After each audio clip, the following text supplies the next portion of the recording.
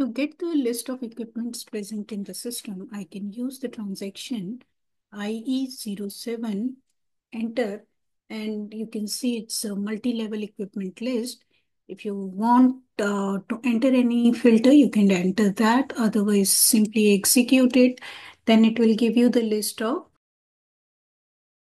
equipments. So tooltips are already coming, like this is the equipment and the equipment usage period, it is specified under the equipment. If there is, you can see the functional location it is showing me. So if you double click on it, or if I select this and click on details, see the further details for this functional location. Okay, let me go back. And if you click on this, which is an equipment usage period, select this and click on details.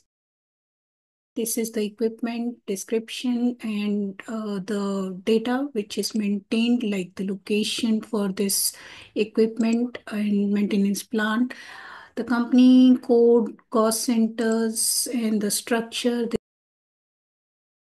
functional location, and if any additional data is maintained, like the warranty and all, you can check that. This is how you can get the list of equipments present, and it is a multi-level equipment list. To see, the measuring point is also coming, and if you double click on it, it will take you to the details of the measuring point. And let's go back. For this equipment, it was, if you click on measuring point, then these are the details. Okay, so here also you will get these measuring point details.